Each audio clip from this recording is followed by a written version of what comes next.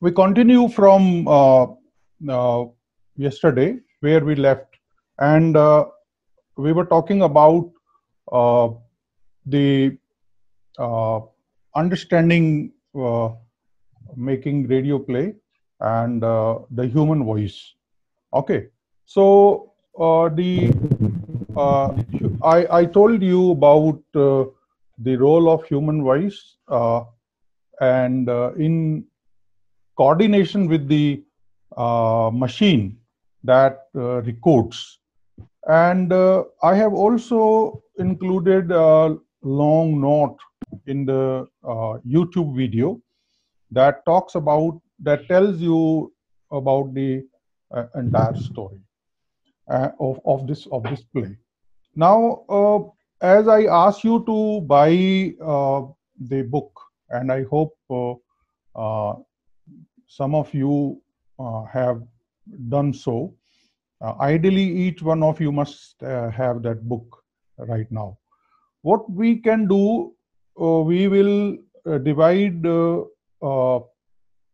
teams, okay, into say 5 groups, okay, and I will assign each group some task, certain task, and that has to be carried out.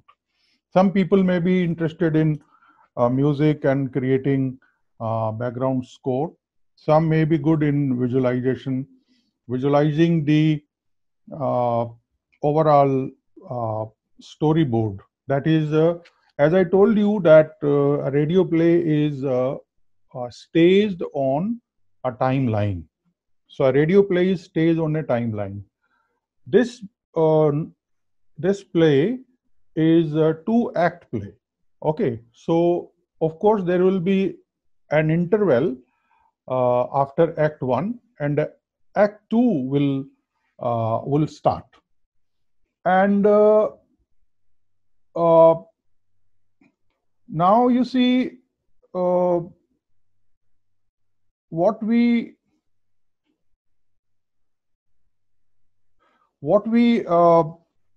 have to find out, that the first thing is that how does the plot unfold. There are two things in a play. One is a plot and another is the story. Okay, so all we discussed this in the classroom also, that a plot is a sequence of events. Then when the events will unfold, events will unfold of the play, that is the plot. But story is larger than the plot. So story tells us more about the characters, about what actually happened to them, and how they suffered, or how the tragedy uh, came into existence, and then different geographical locations, streets, a city, town, and time, for example, whether it is 1980 or 90, or which time is it. So, so you see, timeline. Timeline is a kind of storyboarding for a radio play. The same we do for film also. Some of you have interest in filmmaking, and when you have taken uh, shots of your film, and you come back, what do? You put them in a sequence, the sequence you know, because you are the storyteller. So you put them on a board, which we call storyboard or timeline. Okay, so there are several softwares which you use to edit the film. Now, similarly, uh, as we have here a play, and the play is meant for staging, for stage, but we are visualizing this in it as a radio play.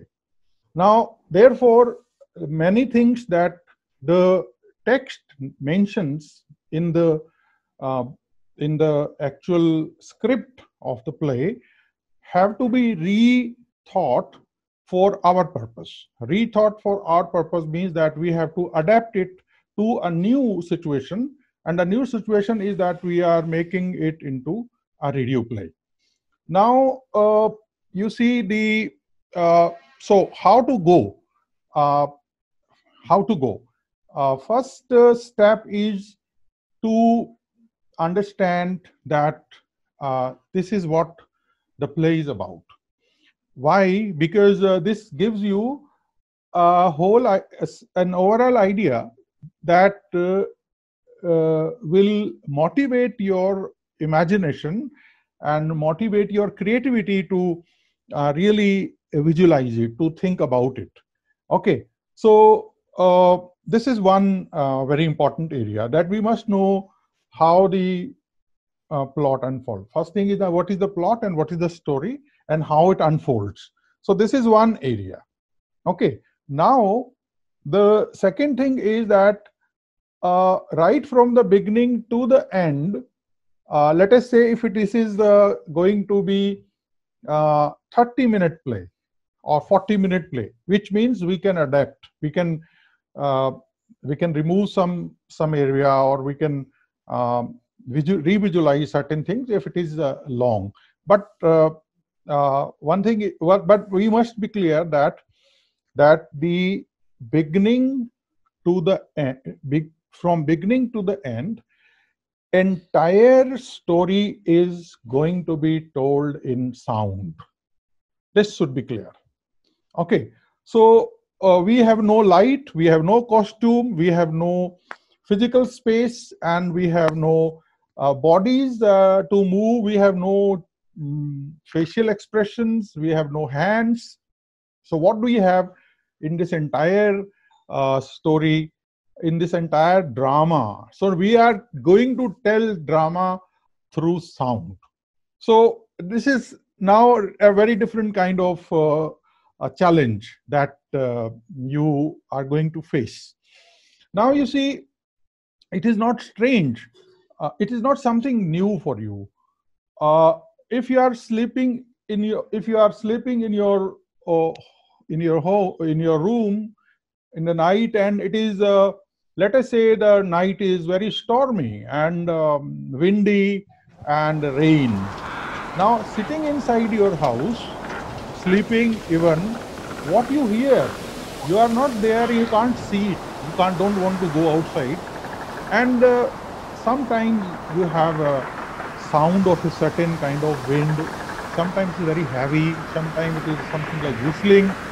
Then suddenly you have, lightning, so you have thundering sound, and then suddenly you see some trees around your area, they start shaking, and you have a different kind of sound, and then it suddenly rains, and you have water drops and they're falling.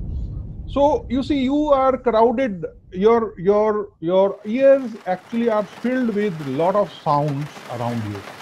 So what happens for 5 minutes or 10 minutes or 15 minutes outside your room, that the nature is telling a story to you through sound. Now you can't go, but inside your room you are listening to those sounds, and then those sounds are already there in your brain. And your brain is interpreting those sounds, and you are able to imagine what is happening outside. So you see, telling a story through sound is not something very new for you. Yes, what is new here, that you will be creating it as a story by using the raw material that you already have. And creating this story will definitely require how you imagine the text that is there.